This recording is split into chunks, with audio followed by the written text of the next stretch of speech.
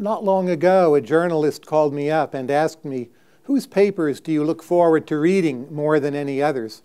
And my answer, without really hesitating, was Dani Rodrik. So he's our guest today. He's arguably the world's leading and most important economist on trade, globalization, industrial policy, and lately the prerequisites for liberal democracy. His new book, which I'll mention again, Economics Rules, that's spelled R-U-L-E-S. Why should I not read my own blurb? Quote, "The best economists make the best methodologists, and Dani Rodrik is both. His Economics Rules is the single best source for explaining the strengths and weaknesses of economics to an outside audience." So we're going to start this conversation with some questions about some of your recent papers on this topic of premature deindustrialization. I find this one of the most interesting themes in your work. The notion that a mix of automation and competitive trade with wealthier nations might mean that poorer nations today will not be able to industrialize and follow the path of South Korea or Taiwan or Singapore. Now, if this is the case, if a lot of economies out there are deindustrializing prematurely before they've built up a significant middle class, what do you see happening, for instance, for the future of Africa? The parts of Africa which do relatively well, but let's say they do not industrialize. What does that future look like in your vision? I don't think it means that there's a very bleak future for the countries of sub-Saharan Africa. I just think that it's going to be very difficult, if not impossible, for them to replicate the very rapid convergence experience of the East and Southeast Asian countries. So if you look throughout economic history, the countries that have made that very rapid leap into middle income and beyond that advanced country status, starting from sort of the non-Western countries first, Japan from the late 19th century onward, and then after the Second World War, South Korea, Taiwan, and then eventually, of course, China, along with a number of countries that did more or less the same in the periphery of Western Europe, closer to Western Europe. The one thing that's common in all of them is very rapid industrialization. And with very rapid industrialization, you can get growth rates on per capita basis of 4 or 5% per year on an ongoing basis for decade after decade. And that's sort of what's made, sort of South Korea what it is today in that kind of rapid growth. But that's a very, sort of, if you will, a very exceptional kind of experience. I think if the possibilities of rapid industrialization are no longer there, as you suggest, I think they are in fact no longer there.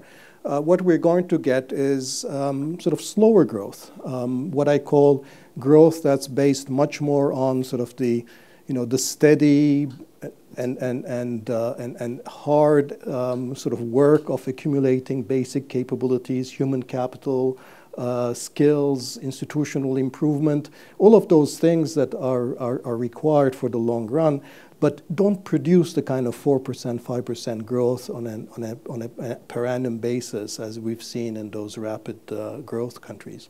But say, let's think of it from a political economy point of view. So South Korea has done very well exporting, and that created for them a set of interest groups which were willing to fund that infrastructure, bring the whole country together, so to speak. You end up with a middle class being built rapidly. That middle class is the foundation for a democracy. And the special interest groups behind the infrastructure, it's clear who they are, and they win almost every political battle. Even without a democracy, you see some version of the same in China. So the countries that don't industrialize, could you imagine them having an ongoing kind of ramshackle existence where consumer goods flood in at cheap prices? They grow at 4% instead of 10%. But Lagos, in a way, always looks a bit like current Lagos and never looks like Seoul, South Korea. And what's even a developed country, maybe in some fundamental psychological sense, changes.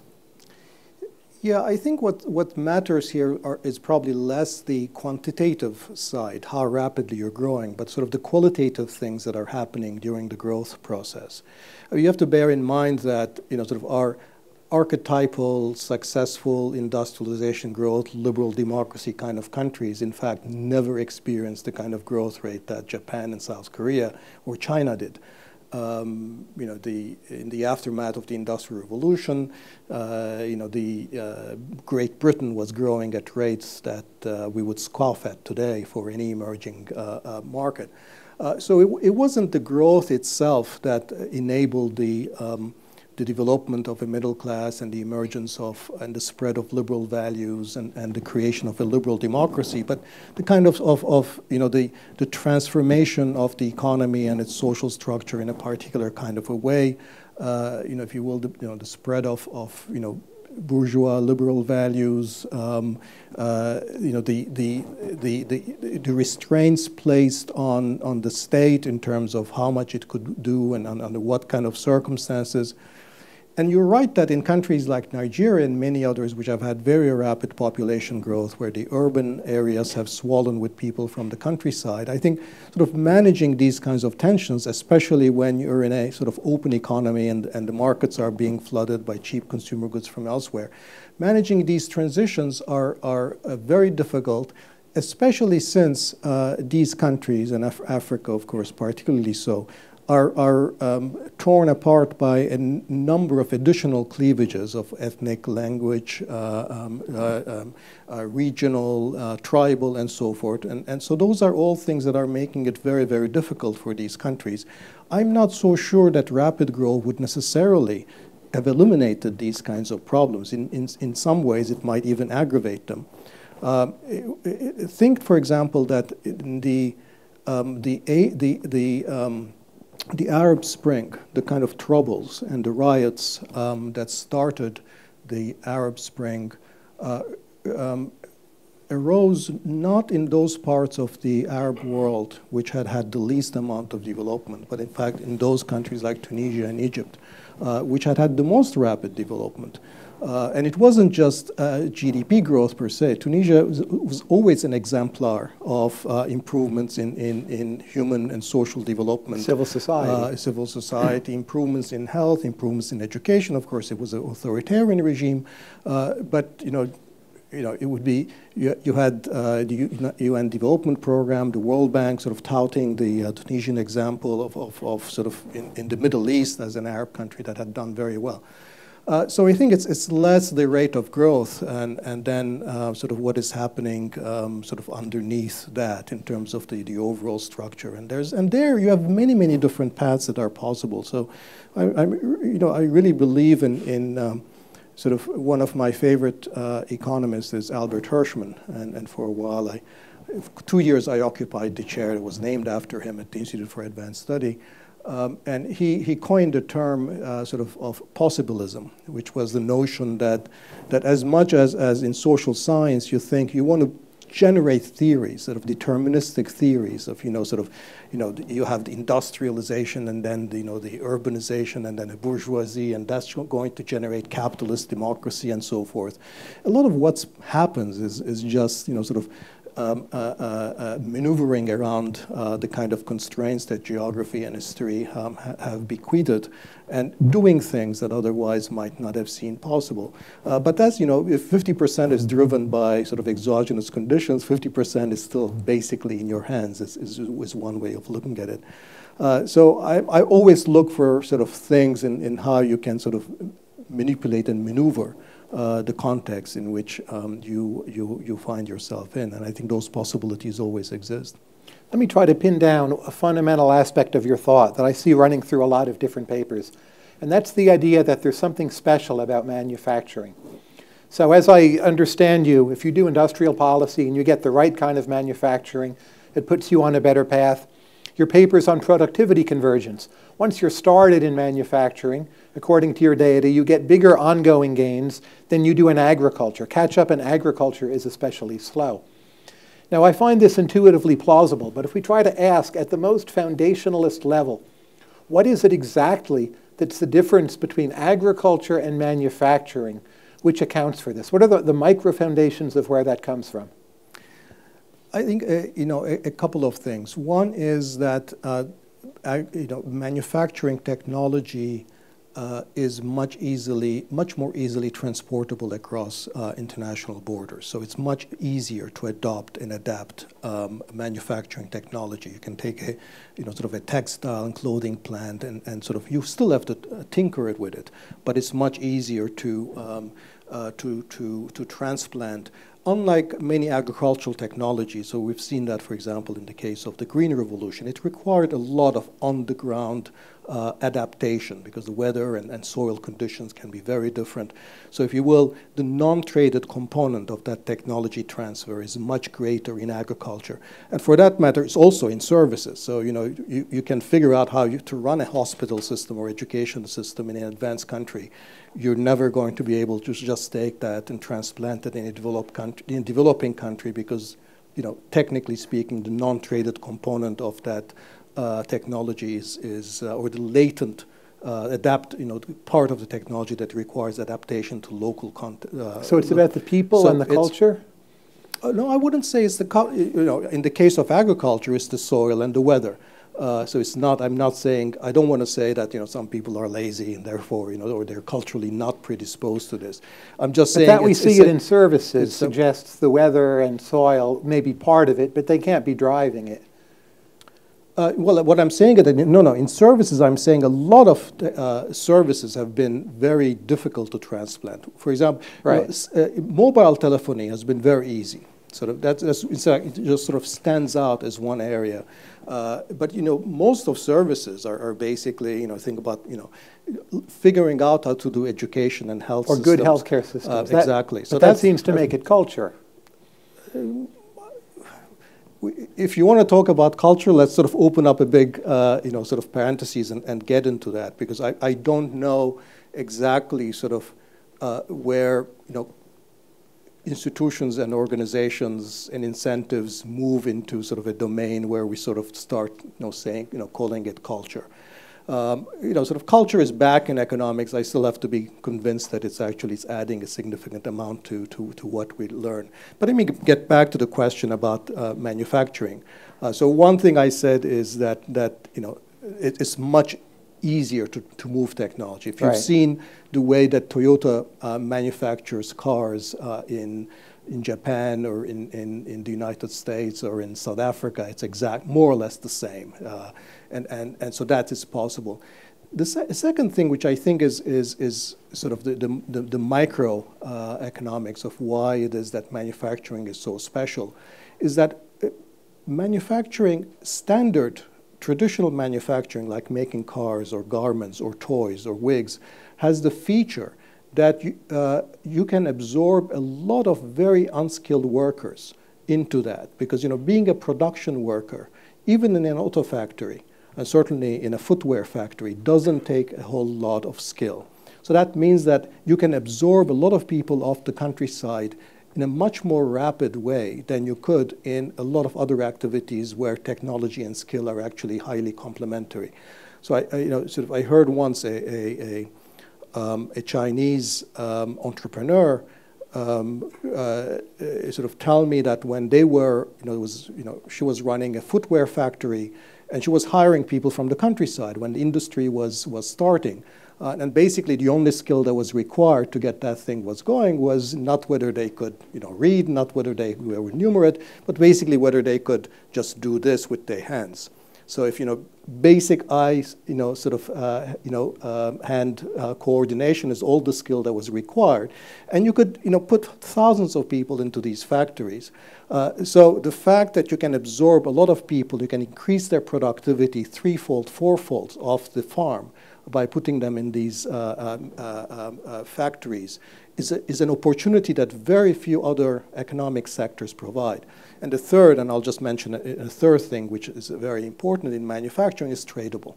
So you don't have to develop a whole industrial complex. You can import the inputs and then export the outputs. So you don't require domestic demand to take off. So you don't require an economy-wide productivity revolution in order to have consumers to whom you can sell your output. You can simply sell it on world markets.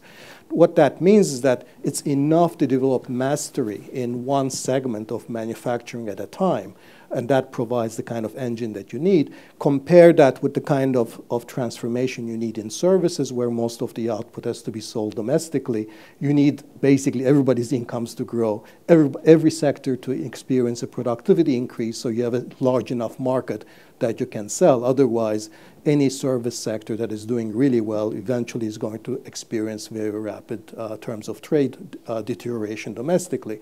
So those things, the transferability of the technology, the fact that it can absorb a lot of unskilled workers traditionally, this is what's changing, off the countryside or out of informality, and tradability, I think, is sort of what makes really manufacturing historically has made it special.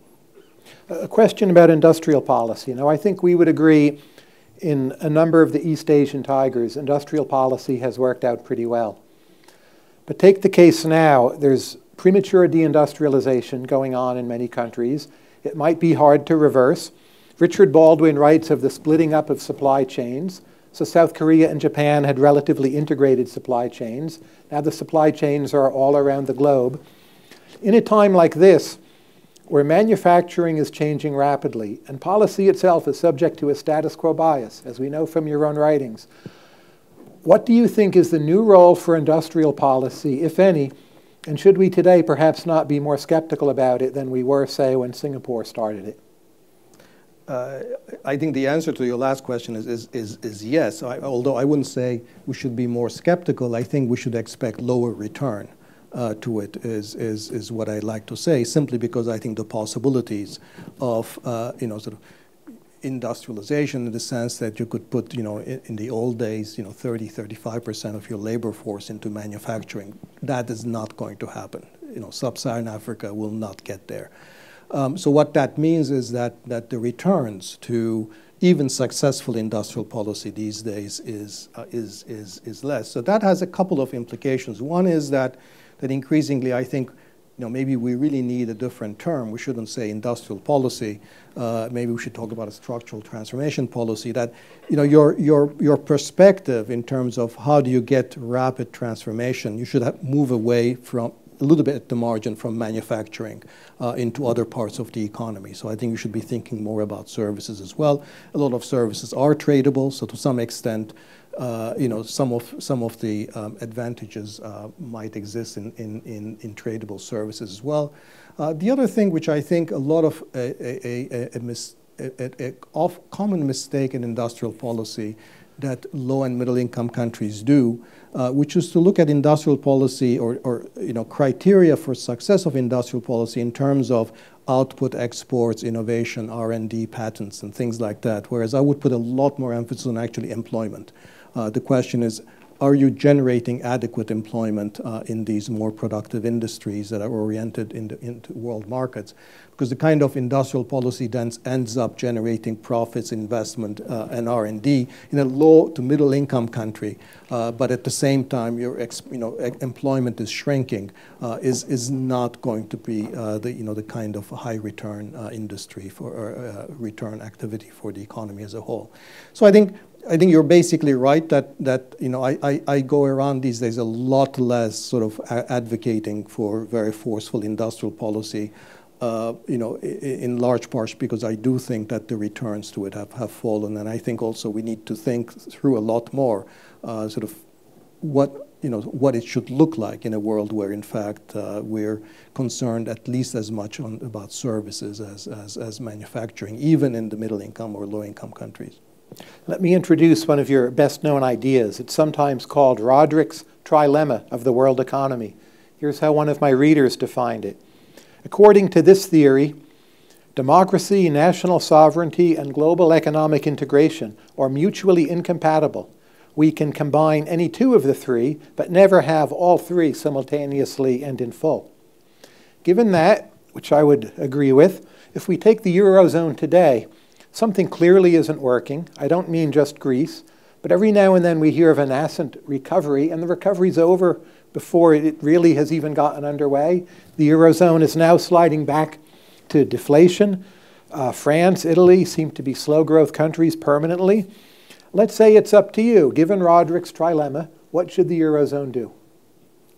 Well, academically, it's a very easy to give an answer. I think, and it's what the trilemma suggests, that Europe or Europe's policymakers should decide whether they want... but they ask you. They were about to decide, Professor Rodrik. Please tell us which one to give up. Well, Tyler, as you know, we're very good about our job is to lay out the trade-offs, but not to decide, where we want to be on those. So but you as a citizen, say you're a European I'll voter. tell you that too. So let me answer the first question. The first question is, I, as somebody who cannot put if I cannot put myself in the shoes of the European electorate, European citizenry, I say the choice is very clear-cut. Either more political integration or less economic integration. So that's the choice that assuming that we don't want to give up on democracy.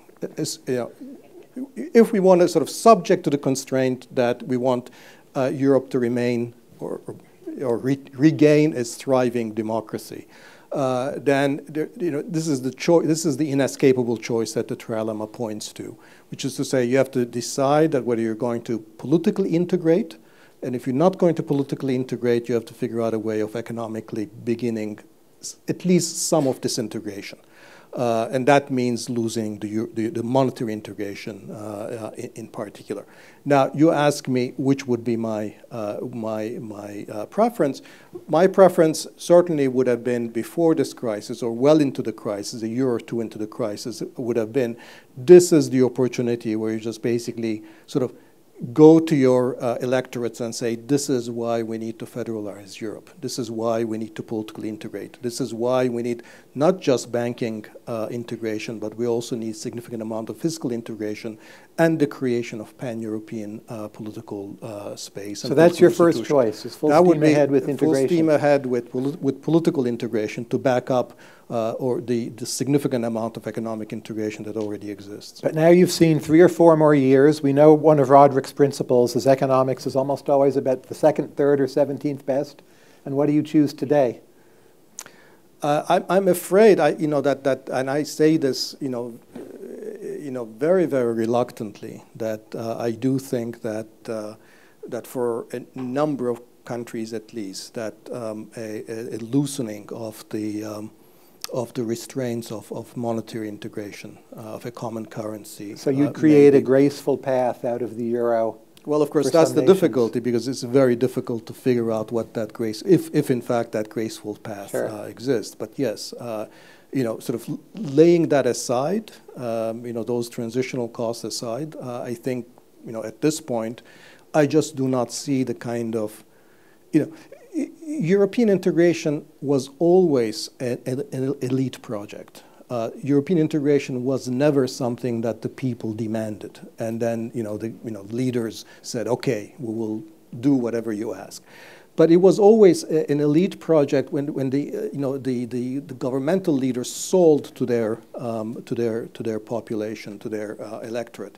I think what happened with the Euro crisis is that somebody like Merkel, instead of going out and saying, look, this is not a crisis of sort of, it's not a moral issue that here you have a profligate, country that is, that we need to sort of discipline, but this is really a crisis of interdependence that it was as much as a German problem or German banks that are, the source of the problem as the Greeks who borrowed or the Spaniards who borrowed. That line was never put forth to the German population. It was always became sort of the moralistic narrative of the North versus South. And I think that's where the political elite, failed in Europe. And I think with that, it's very difficult to see now how you're going to undo that in Europe, unfortunately. So let's say you're China, you're on the ruling council. They haven't even discarded democracy yet. So maybe they're sitting in Rodrik's bilemma or dilemma, whatever it would be called, and they're trying to maintain capital controls, but there's more phony invoicing all the time, exports running through Hong Kong, a lot of chicanery, people trading money out through Bitcoin, a lot of leakage. In the last few months, they've spent 300 or 400 billion of reserves. It's real money. trying to keep the value of their currency up. It still doesn't seem to be working. In the past, you've argued eloquently capital controls often make a good deal of sense. Their capital controls now, should they double down and defend the value of the yuan at all costs, or should they let it go, open up the capital account, and see what the new value of the currency will be? I don't think you're in charge this is, again. Yeah, no, I would not do anything hasty on the capital controls front at all. I don't think that the Chinese have mismanaged this as badly as often it is described in the financial press. I agree with that. And I think that there was a run up in the stock market, and they did a bunch of things to try to prop the bubble, and eventually they did, and maybe it went a little bit too far, but they did more or less the right things in this whole process, and they've allowed the currency in the last few years to move more freely. So I think they're true to their policy roots, which have paid off very handsomely over the last 3 decades. I mean, I think the last thing that we outsiders should do is second guess the wisdom of Chinese economic policy making. We're talking about the country that has engineered, the history's, most miraculous poverty reduction program ever. Let's say another $300 billion of reserves go out the door to keep the peg. Your phone rings in Cambridge, Mass. Starting from $300 billion, it's nothing. It's just a drop in the bucket. Why did they, accumulate those reserves to begin with? So obviously, yeah, I mean, it's not like they're running out of reserves. So that's not the issue. And if they weren't losing some reserves, I mean, that's part of the optimal adjustment. I mean, it's not, so that I'm not, I don't see any reason. I think there is, if you ask me, tell me why I should be worried about China, I can give you real reasons why I should be worrying about China, relating to the fact that they, in fact, have both a huge political transformation ahead of them as well as a huge economic transformation. The political transformation being the one of having to open up eventually, become more democratic, and we have no idea how they will manage that. The economic transformation, which they have not really gotten underway seriously, well, they've started, but it's really they're at the very beginning, is how to turn into a more of a domestically consumer-oriented, less investing, more consuming kind of economy, and less dependent on the world market. Those are hugely challenging problems. Managing, the currency right now, the financial, the stock market, which is a tiny, tiny part of the Chinese economy. It pales, I think, in comparison to those bigger issues. Let's take Milton Friedman's dilemma, which is, in a way, an early version of Rodrik's trilemma. So Friedman argued there was a natural tension between high levels of immigration and the welfare state. And you see this quite sharply now in Western Europe. In some ways, you see it in the United States, even though our immigration has not been up lately. But the tension is there. So if politically it turned out that you had to choose, at the margin, cutting back immigration or cutting back the welfare state, you as a citizen, the economist cannot say. But what are your thoughts on that? Well, I would, I start from the supposition that borders matter. Borders have moral significance. So I accept the notion that, let's say, we as a democracy or our citizens won't necessarily put the same weight on somebody on the other side of the border as they do somebody who's their neighbor or share the same political system. But you can if you choose to. But I can if I choose to. So the question I ask myself is this.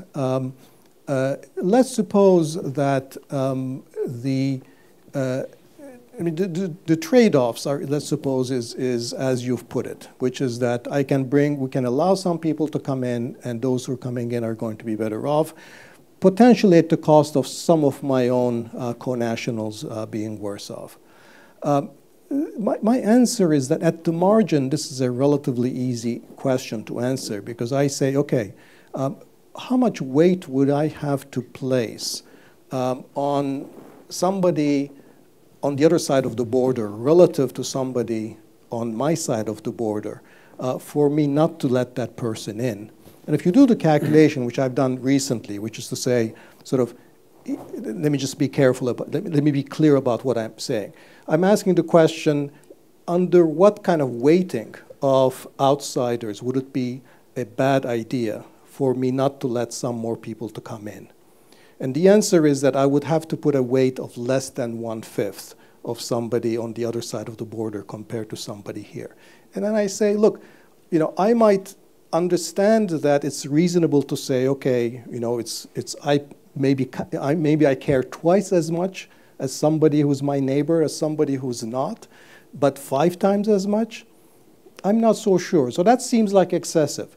So given how restrictive and how high these barriers are at the moment, at the margin, to me, it's a relatively easy answer, which is to say, yes, at this point, it makes sense for rich countries to take in more people from the poor countries.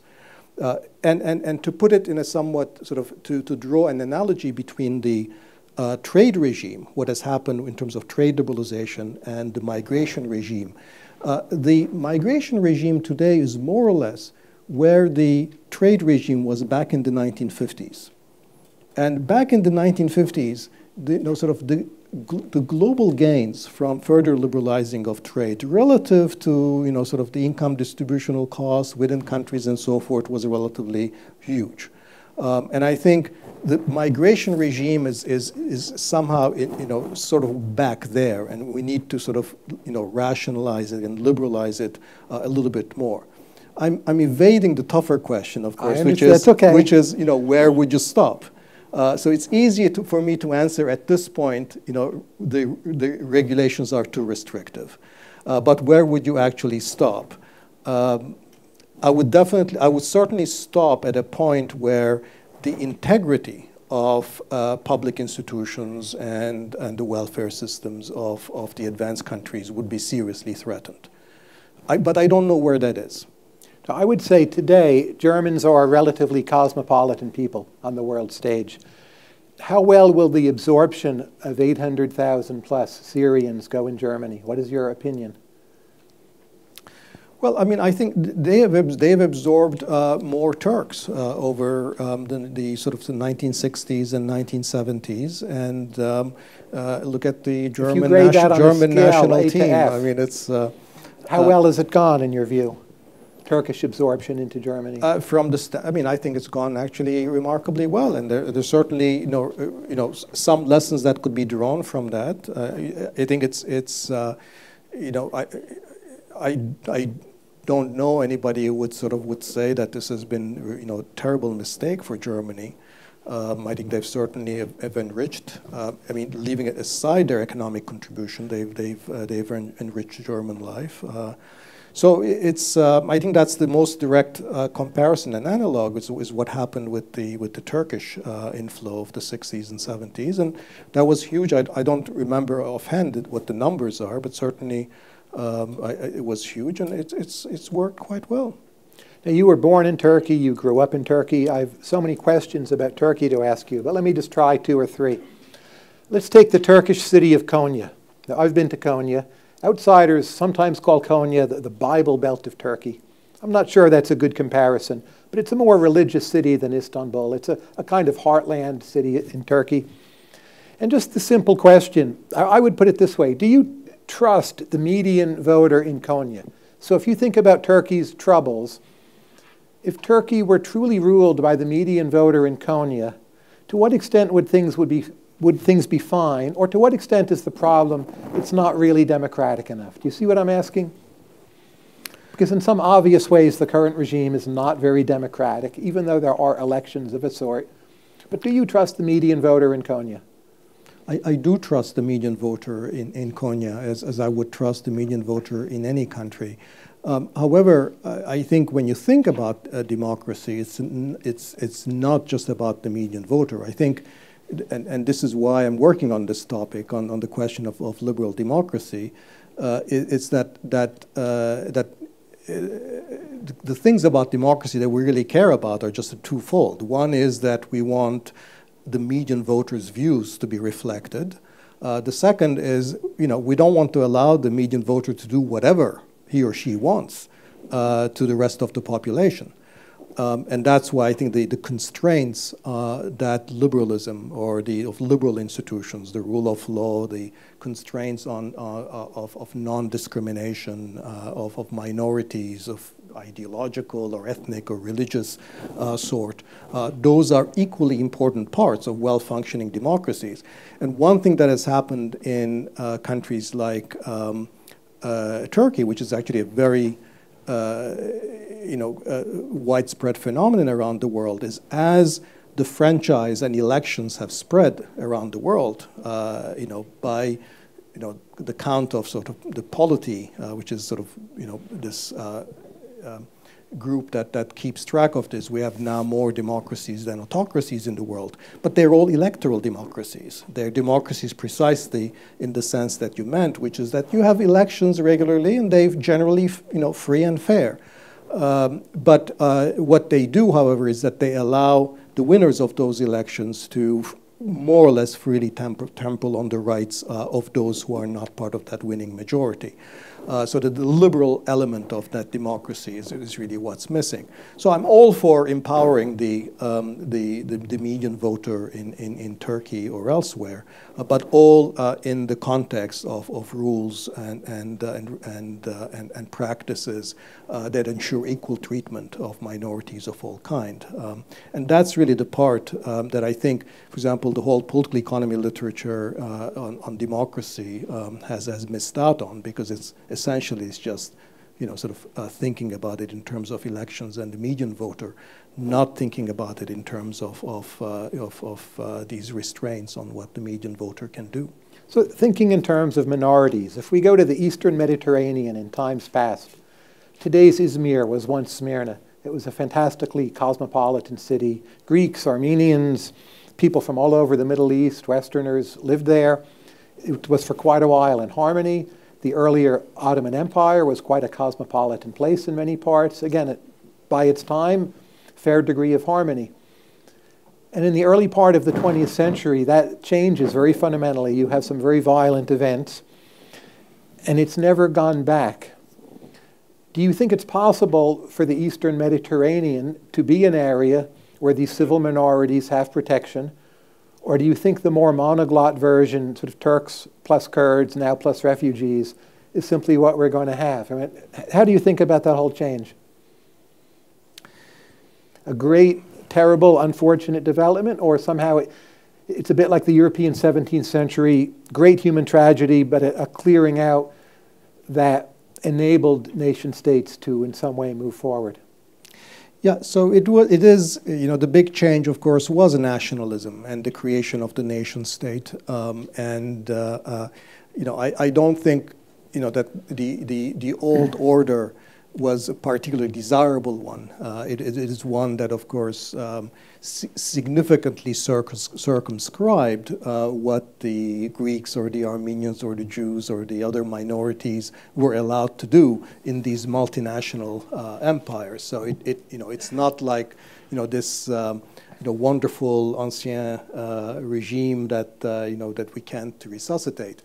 And of course, the forces of nationalism and the creation of the nation state,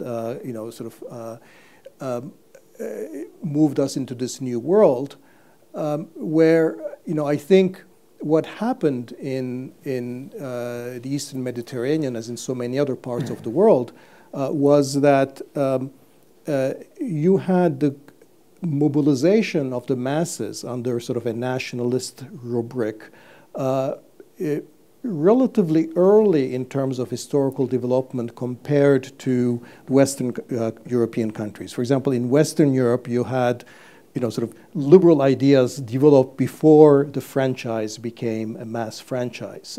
So in fact, in Britain and Western Europe, sort of the liberals didn't want, liberalism existed before democracy came into being.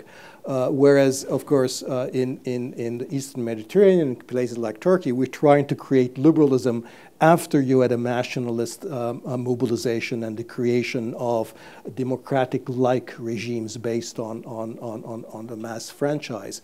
And that's sort of, it's harder to bring those ideas of tolerance, the separation of powers, the rule of law, and so forth, relatively later in the game. And that's what's happening. But it is not impossible. You know, one of the places that I'd like to talk about, in fact, talk about this in my latest paper on liberal democracy, is the case of Lebanon in the Eastern Mediterranean. Lebanon, until 1975, was a fascinating example of it wasn't exactly a liberal democracy because it was sort of based on these different groups. They each had their, shares in power, and then constitutionally they were each allocated sort of seats and then. But it was, the political scientists writing about Lebanon in the 60s and 70s talked about it as a liberal democracy. The reason was because you had so many different groups, so many cross-cutting cleavages. You had the Muslims, the Christians. The Christians were between the Greek Orthodox and the Muslims between the Shia and the Sunni. So there were so many of these cross-cutting cleavages that they essentially had reached a modus operandi, that no individual group had this notion that if simply they could prevail, then they could rule forever. And when you don't have that expectation, then you work out bargains with alternatives because you're afraid of what the other side is going to do to you when they come to power, if they have a chance of doing that. And of course, how that system came to an end is also interesting because, once you had the massive influx of Palestinian refugees from Jordan, that balance was upset. So you now have one group that can see itself as having a majority for an indefinite period of time, so no longer has to essentially keep on with that basic compromise. And that's how sort of the Lebanese consociational system came to an end after 1975 with the Civil War. But at least, that gives you an idea of the possibilities. That this, I don't think this is cultural. I don't think this has anything to do necessarily with Islam. It's not in the water. These things can happen, but you need this experience of sort of learning to compromise and to think that you need to be sort of moderate in your policies because it might be that some other group will rule after you, so that you have this, if you will, these repeated game incentives to basically not discriminate against those not in power and very much.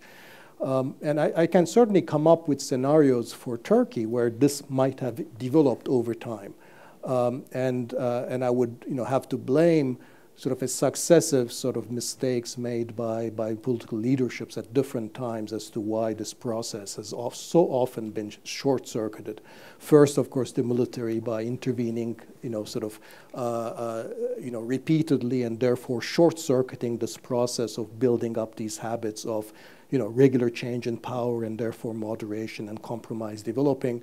And of course, these days with the government of Erdogan, who basically has just chosen the tactic that do anything to remain in power, including sort of aggravate all the cleavages on the basis of sect, on the basis of nationality, and so forth. So what then is the equilibrium with the Kurds? They're scattered across several nations.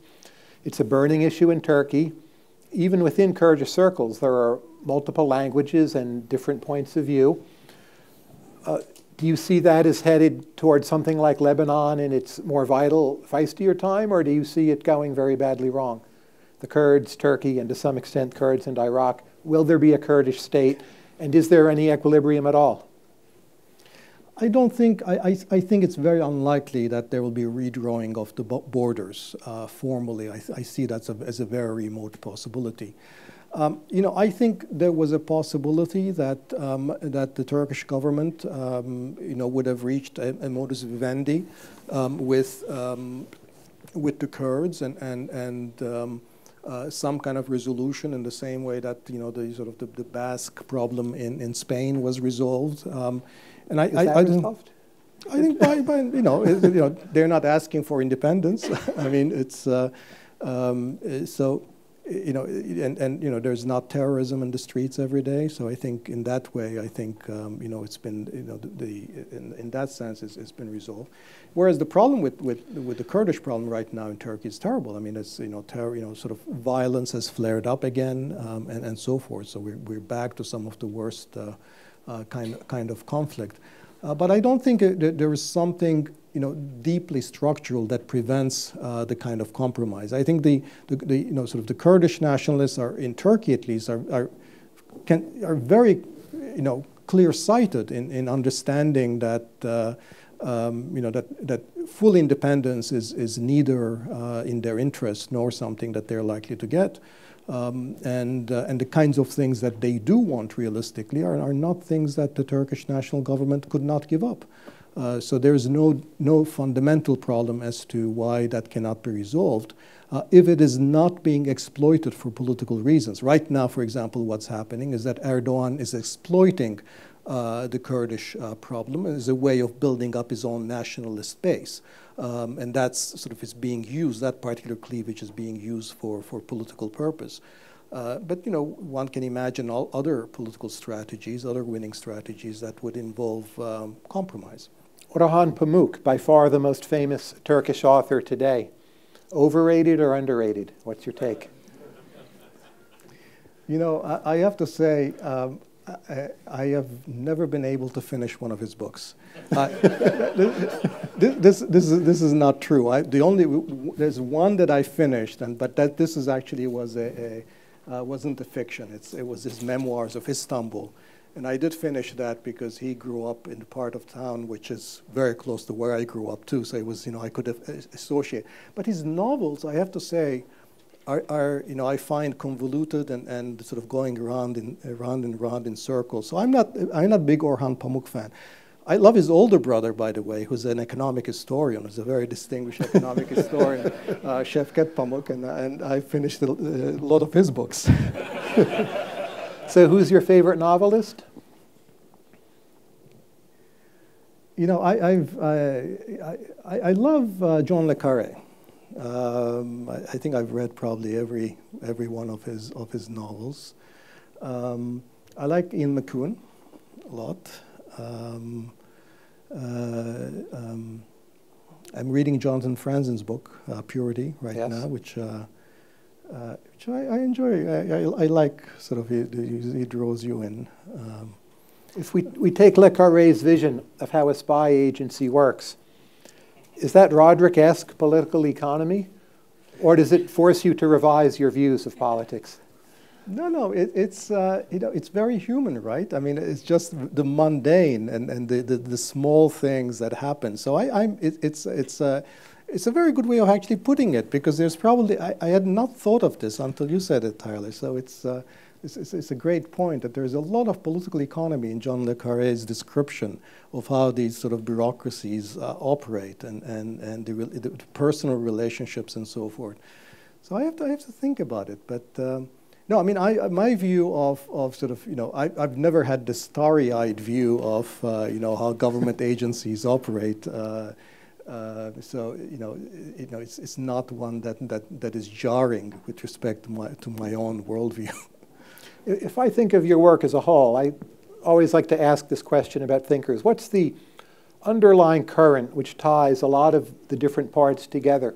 And one thing that struck me going through your work, by the way, this pile is a small fraction of your work, and I feel sorry for my assistant who had to print it all out. But even a lot of your papers that don't mention Turkey at all, I guess personally, I read them as asking the question, why hasn't Turkey become a fully free and modern society? So even if I think of your work on premature deindustrialization, if I think of Turkey in the 19th century, a big theme from my understanding is that Turkey is then prematurely industrializing, and that's why the Ottoman Empire becomes the sick man of Europe. So I read a lot of your papers as looking at this elephant from different sides, even if not about Turkey at all. Would you respond to that? Do you think that's a fair characterization? I think that's very perceptive. I mean, I think you know, from my first foray into social science, I mean, I think that has been the question that I've been motivated by. I mean, just to back up a little bit. I mean, when I was growing up in Turkey in high school, of course, you know, social science was probably the last thing on my mind, just because of the way that, you know, social science is taught in Turkish schools, you know, sort of rote memorization and so forth. So that wasn't fun, and like all Turkish kids of my generation with some academic pretensions, or at least relatively good in school, sort of my goal was to do engineering. So I came to Harvard as an undergraduate to study engineering, only to find out that there's actually no engineering major at Harvard. Not then, yet. Right. And then I discovered the library and the books, and the fact that they had more books in Turkish on Turkey and Turkish history in Widener Library than I could ever possibly find in Turkey. And then I started taking courses in political science and economics, and it just, you know, opened up to me what it meant to be sort of like thinking about these social, economic, and political questions.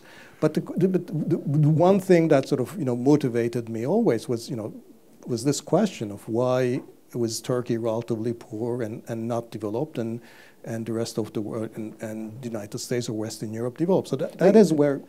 Given this motivation, let me ask you for the simplest, crudest version of your answer. We all know boiling things down to a sentence is a horrible oversimplification, and you, above virtually all other economists, are about the complex and the multifaceted. But nonetheless, if you had to give us the super boiled down version of why hasn't Turkey become a more or less fully free and modernized society, what would it be? You know, let and me you'll give be you allowed some follow-up. Give us the answer, super short, and then we'll give you follow-up. I'll give you the you know, the general answer to that question, not for Turkey, but for countries like Turkey. And my general sort of question would be 50% structure, 50% agency. Which is to say, you know, you start with a lot of, you know, initial conditions that aren't very favorable. Going back to the 19th century, you start on the wrong end of the global division of labor. Everybody else is industrialized, and you're not. Plus, then the British come and they open up your trade regime. You have to, you know, all the craft industries you have in the 18th century are just decimated because of imports from Britain and other Western Europeans. And then you get defeated in a world war.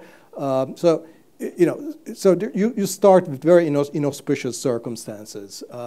And then, you know, agency, you know, 50%, you know, what happened, for example, under Mustafa Kemal Atatürk, who was sort of the, you know, the leader, you know, who made Turkey, who, you know, took Turkey from, you know, the ashes of the Ottoman Empire, erected the Turkish Republic on top of that. You know, he did a lot of very good things and a lot of, you know, very silly things, and we're still living with the consequences of many of those things, including the good things. I mean, the fact that Turkey is a relatively secular country with a large middle class, to a large extent, is you know, the result of his top-down, extremely brutal, you know, extremely, you know, sort of, you know, narrow-minded view of what it meant to be a modern nation state. Basically, take, you know, the Swiss civil code and the French criminal code and just, you know, the German commercial code and just, you know, apply it. And part of, but also a lot of the problems that we are having are also the residue of the fact that, you know, in that rigid view of how to modernize, he pushed out a lot of the people who need to be included back into the Turkish polity, including the conservatives, the religious conservatives, and a lot of others, and the Kurds. But if I look at Europe as a whole, there seems to be a line somewhere. Maybe it's at Slovenia, Croatia. You can debate where the line is. But east of that line, you don't see full development. And that at least suggests to me it's not mostly agency. There's something structural. Because to think the leaders or the citizens in these different countries all made the same mistake, it doesn't quite fit my other views about the world. So if you're comparing Eastern and Western Europe, again, this isn't only about Turkey. It's not about Ataturk. You could say the same about most of Eastern Europe, except possibly Poland. What's that fundamental difference between West and East that is giving rise structurally to whatever percent of the explanation you want to assign to structural forces? You know, I would go back to people like Barrington Moore, who tried to explain sort of why is it that you know, Western Europe, Britain sort of developed democratic institutions, and it became very difficult elsewhere in Central Europe to do the same. I think a lot of what he said had to do with the nature of sort of, you know, how did market forces and social structures interact? In particular, what was the mode of commercialization of agriculture? So if you had, you know, you started out with commercial, with you know, sort of peasant agriculture, small scale farms, and landlords that you know, sort of, you know, weren't interested in labor repressive agriculture, who diversified into commercial businesses in urban areas. As in Britain, you got a very different kind of path of industrialization and political development, where you got sort of, you know, large sort of commercial estates, large landlords, you know, absentee or not, interested in sort of labor repressive, you know, methods of farming, who did not diversify, you know, to a large extent into industry, into commercial enterprises, allied themselves with the state so as to be able to, you know, continue the repression of the agrarian sector. So your three-word answer would be structure of agriculture, if we had to boil it down. Yeah, I mean, it has to be agriculture because that's where everything started. I mean, so that's where everybody was. So that's where the wealth was. So if you go back but to not sort ideology. Of the 17, so you're an no, economic structuralist. No, this is where, no, this is, again, I think the fact that, let me put it this way, if France was not in Western Europe, but in Eastern Europe, I don't think it would be the kind of democracy or the kind of, you know, industrial economy it came to be. I think, you know, being, you know, sort of, you know, having you know, the Netherlands in the north and Britain to the west, I think both the competition, the benchmarking, and the ideas, and I think that sort of made, I think in that way geography made a difference. But geography, because it sort of enables the transfer of ideas and sort of who are you looking at as sort of, you know, what kind of a country you want to be. And so in many ways, you know, France had, you know, the initial conditions that would have made it look more like a Central or Eastern European country than a Western European one. But the fact that, you know, it's part of Western Europe, I think, has to do that it was so much closer to Britain. You know, I think you see the same, you know, about why is it that Vietnam has developed in the way that it has after, you know, it sort of opened up its economy. I think if Vietnam was located in Latin America or Central America, I don't think it would have been half the miracle that it was. But keep in mind, Vietnam is still poorer than Bolivia, which is the poorest country in South America.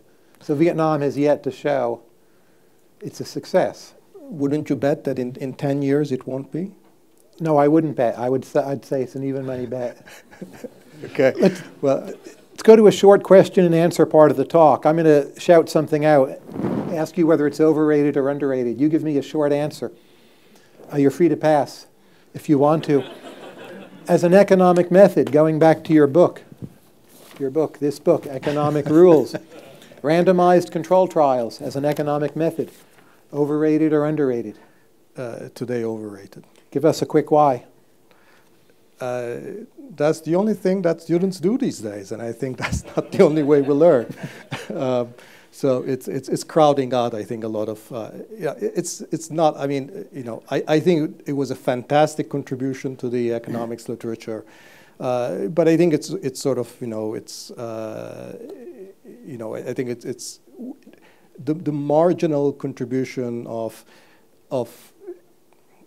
I think the way that I think about it is internal validity is not the only thing. So the good thing about all these RCTs is that they're very good about being able to identify causal effects. but they're very poor about saying anything about, why is it that we get these effects, or in fact whether these things also, the same effects would occur in other contexts elsewhere. So it worked here. We don't know if it's going to work somewhere else, and it's crowding out the kind of work political economy, because it's hard to do an RCT on political economy. But even in micro things, I mean, I think even in the kinds of things where we've applied RCTs, I think we should be thinking a lot harder conceptually and theoretically.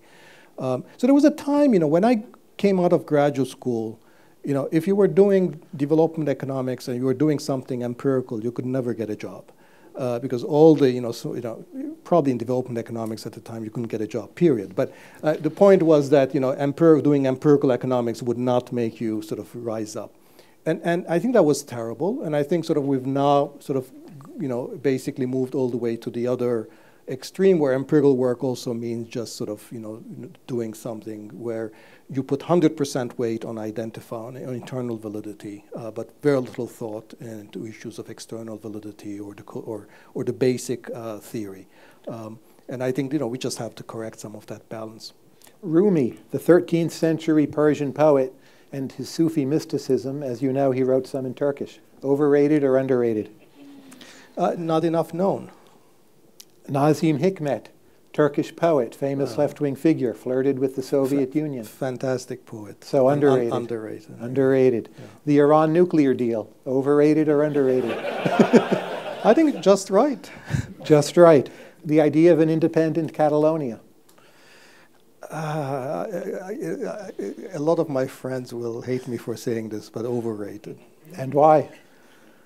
My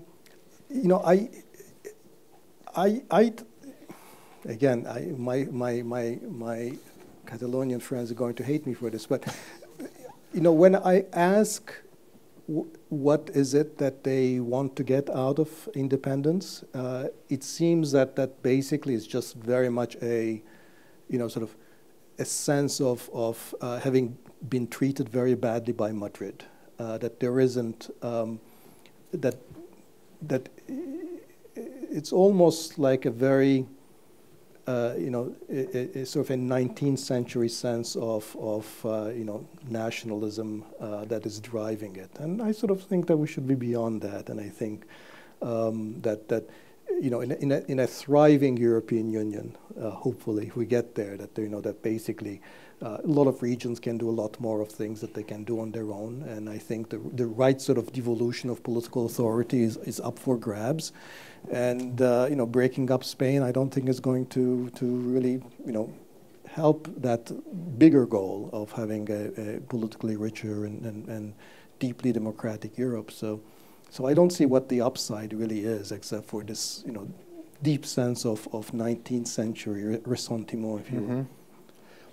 What's a country right now investors are underrating and a country they're overrating in today's world?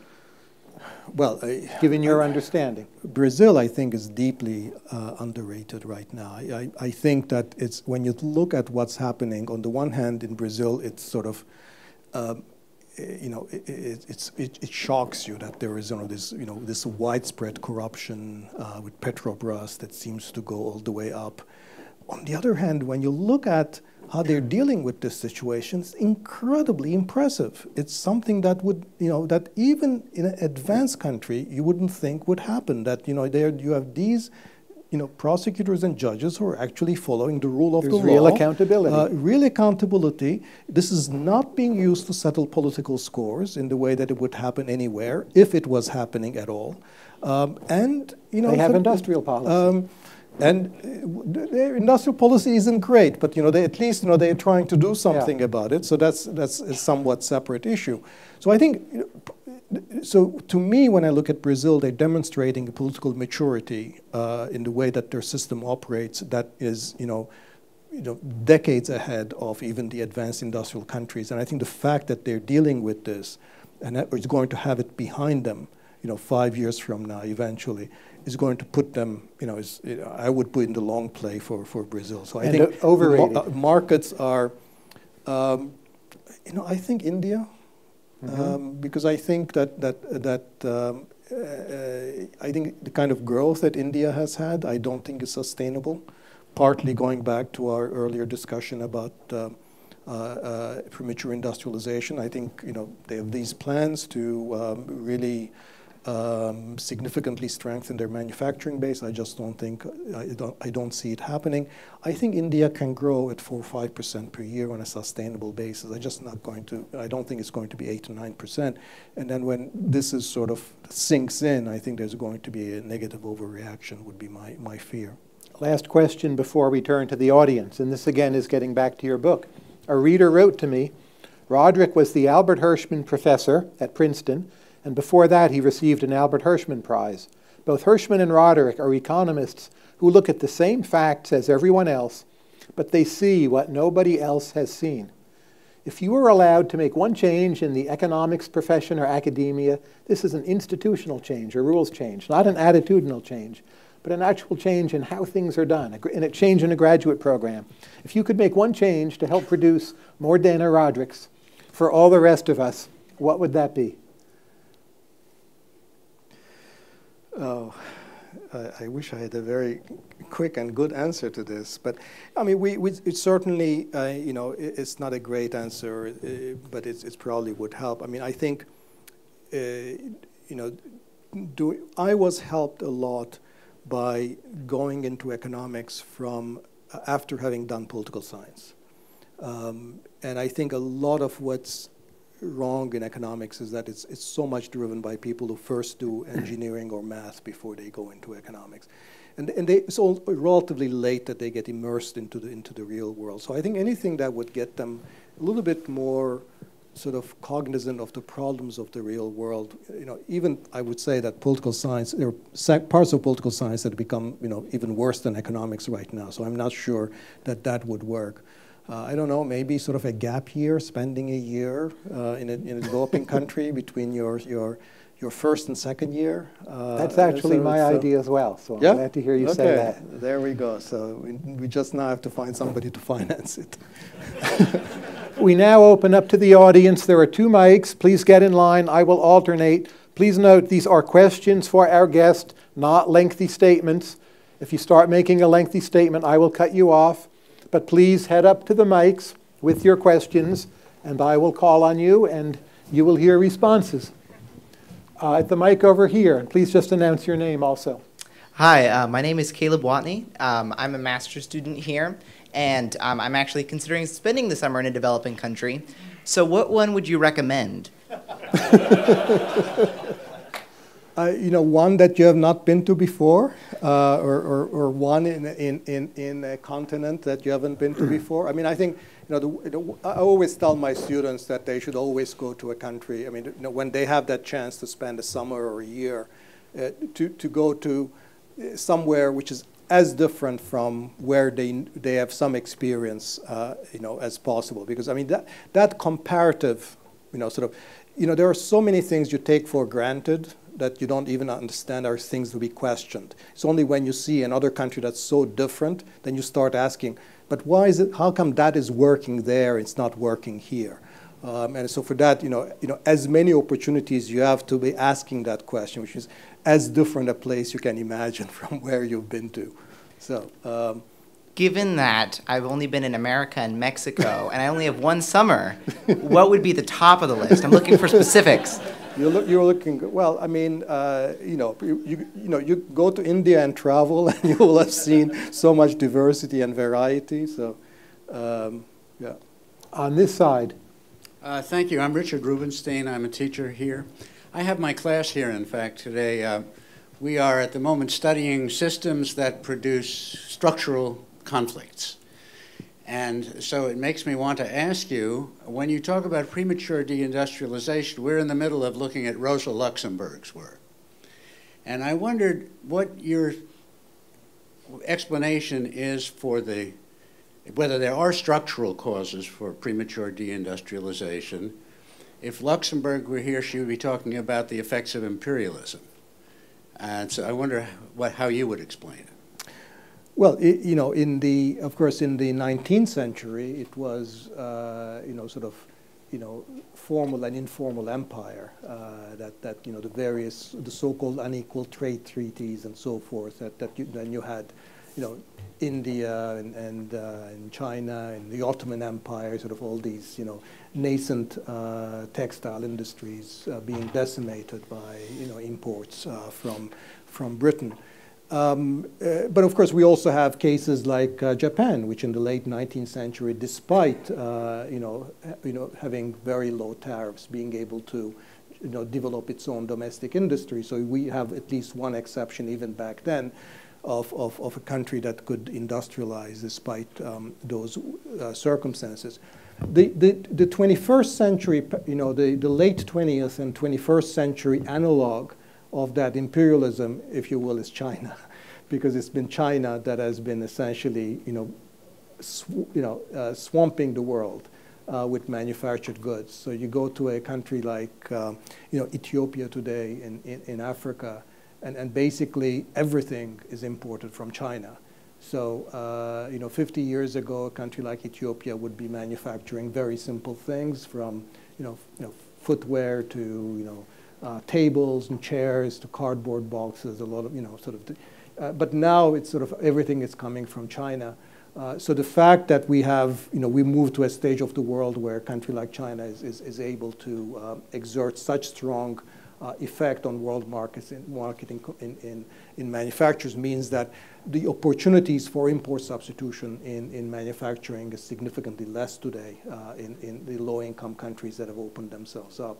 So it's not obviously imperialism, but it's sort of like, if you will, the imperialism of free trade. This might be one way of putting it for our current experience. So that's clearly one. It's also in terms of the fact that earlier I was saying that traditionally manufacturing has had the ability to absorb a lot of unskilled labor. Manufacturing has become more and more capital and skill intensive over time. So that means that now, even garments or textile footwear, they become fairly skill intensive activities. So the Chinese entrepreneur I mentioned, when she goes to Ethiopia and opens up a footwear plant, she's using very different kind of labor, university graduates, and many fewer of them compared to what the Chinese experience was. So I think changes in technology and globalization have been, I think, the two structural factors behind pushing for premature deindustrialization. Thank you. On this side. Hi, my name's Ethan Alsop. I'm a graduate student at the Fairfax George Mason campus. Give me a sec. I apologize. This is written down because I didn't want to forget it. When referring to the past political situation in Lebanon, you characterized it as preferable to the current, more autocratic situation of today, inasmuch as a large number of cross-cutting cleavages and the mutual understanding among them to the effect that once in power, it's not necessarily guaranteed in the future, or something like the mutual fear of what the other will do, effectively necessitated deal-making and compromise. So given this, what would be your position on nuclear proliferation? And aren't you, by virtue of this, sort of beholden to the position that the more countries with nukes, the more cross-cutting there would be and the more effective, better functioning democracy? And when will Turkey have nuclear weapons? I'll just toss that in. Well, you're really pushing me into my sort of areas of incompetence here. I have no idea a question to. I have no inside knowledge of that to share. Now, so I think Ethan, the question you were asking is, extending the notion that sort of more cross-cutting cleavages, imply for greater political stability and tolerance and moderation. Can we take that idea to the international sphere, in particular apply it to sort of nuclear proliferation? If more states had nuclear weapons, would that make the world safer? I'm not quite sure about the analogy, the way that you've taken that idea and extended it to the global sphere, because the notion of cross-cutting cleavages has to do has to do with sort of, when you're operating not in a state of anarchy, so to speak, but when you're operating in a well-ordered, sort of polity.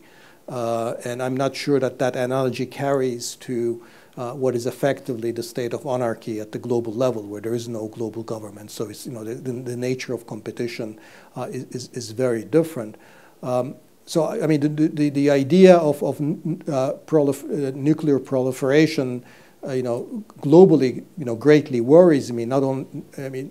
Not because I think that, the marginal country is going to be less responsible than the countries that already have nuclear weapons, but just because the more countries you have them, the greater the chance that at least one of them will be irresponsible rises. So I think just probabilistically, I think that makes me very, very nervous. I think it's the analogy I don't think really quite applies. That's fair. Thank you. Next question. Thank you. My name is Paulo Sanjatin, graduate student of politics at Catholic University. I'm Brazilian. I have developing country experience that is more than enough, probably. Thank you for your words of hope on what's going down there. Still, besides your words of hope, crony capitalism and draconian regulations are more the rule than exception in Brazil. I would like to know if you believe that Brazil, is there a way of Brazil's overcoming that in those 5-6 years that you said, or put in another way, do those issues actually matter? Yeah, I mean, maybe it's easier, to say it. Look, I come to Brazil, as a Turk. I watch what's happening in Brazil. I compare it to what is happening to Turkey now. It's not like, Turkey has had an easy time economically, but the way that the financial markets have treated Turkey is incomparable to, how badly, Brazil has been treated. And then I look at, crony capitalism. I see at least that in Brazil we have a system that's actually dealing with it, and dealing with it in a way that's, as clean as one could hope for. What's happening in Turkey? What's happening in Turkey is that the extent of corruption and crony capitalism, the part of it that we have already seen, is vastly superior than anything that has come out in Brazil, right? So, we know that the president and his immediate family have been, greatly implicated in, vast amounts of corruption, and we know that it's the kind of thing that Dilma could be guilty of, pales in comparison, and we have had, sort of the fact that anything, in Turkey, in terms of trying to delete the judiciary, when it went into sort of, trying to clean the system up, it did it in a way that was explicitly politically motivated. And therefore, it made it much easier for Erdogan to actually clamp down on it, because it was clear that, it was just a politically motivated attack on him. So which makes neither side really right, but, it's what essentially means that in a country like Turkey, you're postponing all these problems into the future. They're going to hamper your development, hamper your politics for decades to come. And at least in Brazil, you're just dealing with these things, and you're trying to overcome them. Maybe it won't be 5 years. Maybe you'll find other things that are happening. But at least my recommendation to you is at least take pride that you have a system that is actually trying to clean it up, because that's really rare. It's not happening in Turkey. It's not happening in Thailand. It's not happening in most developing countries that I know of. So I think in that way, I think it's really, Brazil is exemplary. Thank you very much. Next question. My name is Elizabeth, and I'm a master's student here. I read a small excerpt about your new book, and I know that it's about economic models. I was wondering how do you factor in just best practice institutions, or when you consider economic models, is there room to factor in, say, in your own words, second best institutions, and how effective would that be in the ultimate analysis of a country or a model? Look, I've said this before. I hate the notion of best practice. I mean, I think this is probably, a very harmful notion. I was a student of Avinash Dixit, who's a great economist at Princeton, and he likes to say, the world is second best at best. This is, so you always have to think in those terms. And the notion of a best practice, is based on the idea that you can simply just, have something that worked somewhere and take it and copy it, apply it somewhere else. And the kind, not only does that not work in general, it also it gives us a very lazy frame of mind. So we end up doing developing all these World Economic Forum scorecards, or we have all these checklists of the business environment rankings, or even like these even those the Sustainable Development Goals, and I think to some extent these things can be important because of as public relations as PR efforts. But you look at all successful countries, and what you'll see is that you've had their societies and leaders who've always distilled experience from elsewhere from the lens of their own local knowledge. And I think that's when you get that combination is really when things work. And a a best practice kind of a mindset, I think, is an enemy of that. Thank you. Question here. Last question. Hi, my name is Shreya Shekhar. I'm an undergrad student from George Washington. I just had a question. So given that industrial policy largely failed in post-independence India to a great extent, do you advise the present Indian government to go ahead with conventional industrial policy of picking winners and losers, or should they just instead liberalize factors and focus on expanding access to capital?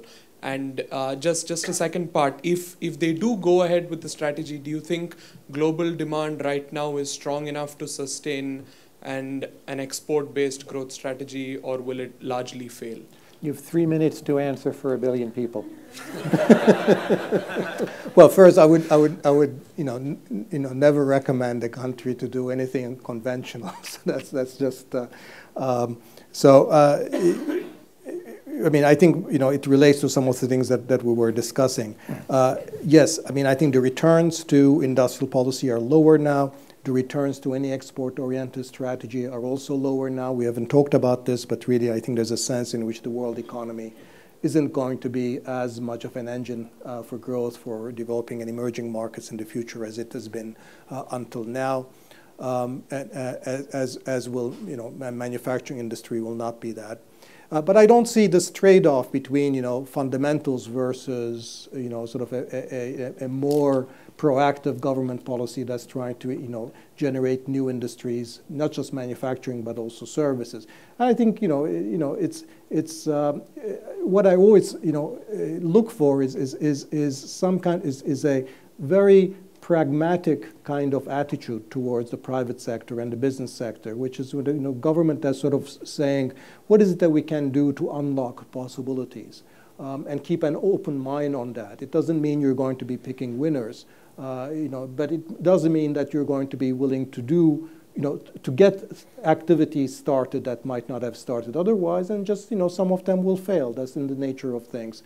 But I think, having tried and failed is better often than not having tried at all.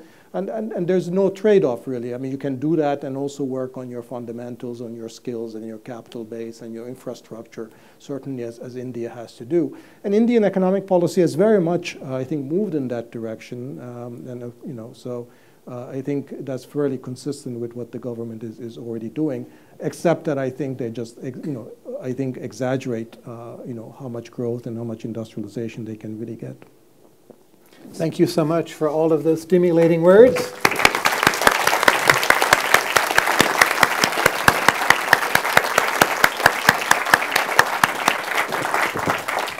There will be a book signing out front with Dani, Economics Rules. It is out this October. All of you here should buy and read it. Thank you again. Thank you. Thank you, Tyler.